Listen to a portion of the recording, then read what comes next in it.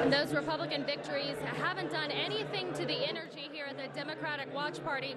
I'm here with Tippy McCullough, president of Arkansas Stonewall Democrats. So you were telling me earlier that the Trump getting Arkansas was no big surprise for you.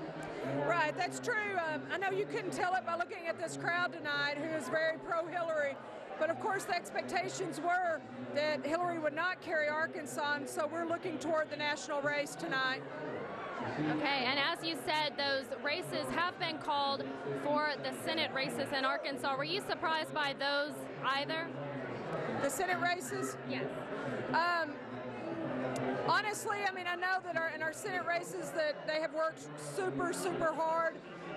But no, you know, right now the way the state has leaned as far as us leaning toward red, it's not a huge surprise, but I know that everybody's worked really hard and will continue to work hard to turn the state back blue. And I'm going to throw it back to you in the studio to explain to us how we ended up where we are tonight.